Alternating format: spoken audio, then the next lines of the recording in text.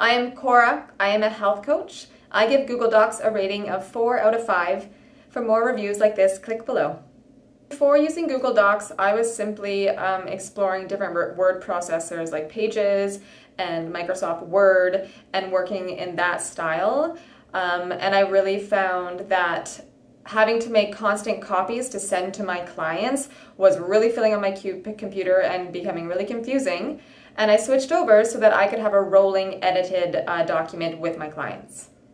I chose Google Docs because of its ability to edit live. So I can share documents with my clients professionally or friends and family personally, and we can be working on a document together and be editing and updating answers to questions as we go. Also, I can comment on something that a client has said in this document, and so being live, I found this was a much more accessible way to work with clients and really be able to have a conversation when we actually aren't able to talk face to face.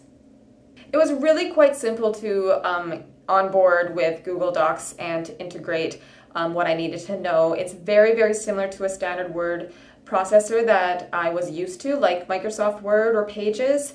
The only difference is with the editing buttons and the sharing buttons, that did take a little bit of asking around to make sure that you're in the right settings to share as you want to, but it's very, very easy to figure that out, and they make it very simple with laying out the buttons for you and the instructions for you, so it was very simple to learn.